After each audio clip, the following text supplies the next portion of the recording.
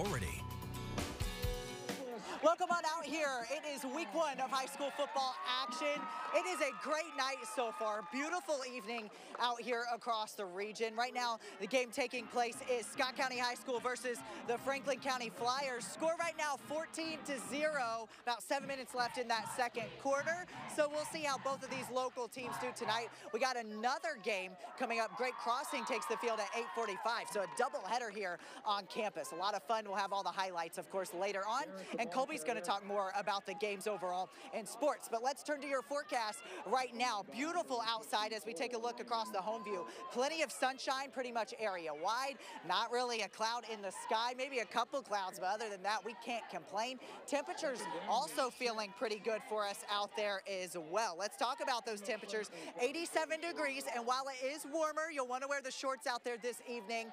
The humidity is low. We still have that dry air in place. It is 85 right now down in McKee, 83 in London, 81 out in Hazard, and 84 now down in Somerset. Live look at radar here. You can see, we got some action in the crowd. Live look at radar here.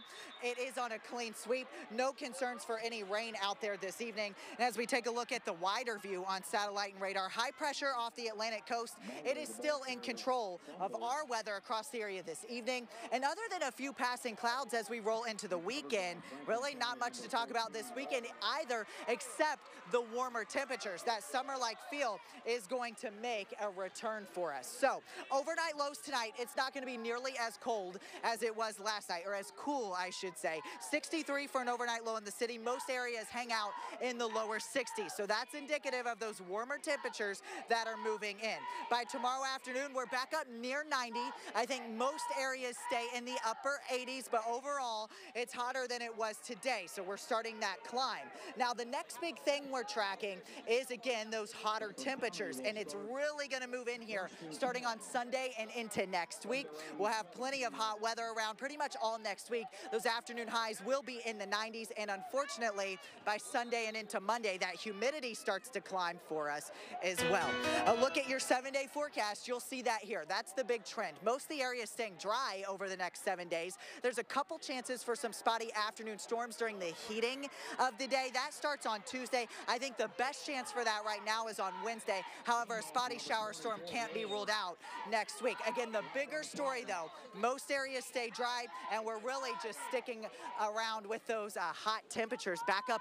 Some areas even the middle 90s. So be ready for that. Summer is not done with us just yet. But hey, we're enjoying a nice night out here so far. Again, fun night. We got a double header. Much more coming up. Colby will be in with sports coming up after the break, so she'll have that. And then I'll have your forecast out here once again at 7 o'clock. So we're having a lot of fun, a lot of excitement for week 1 of high school football. Stay with us. More Fox 56 after this.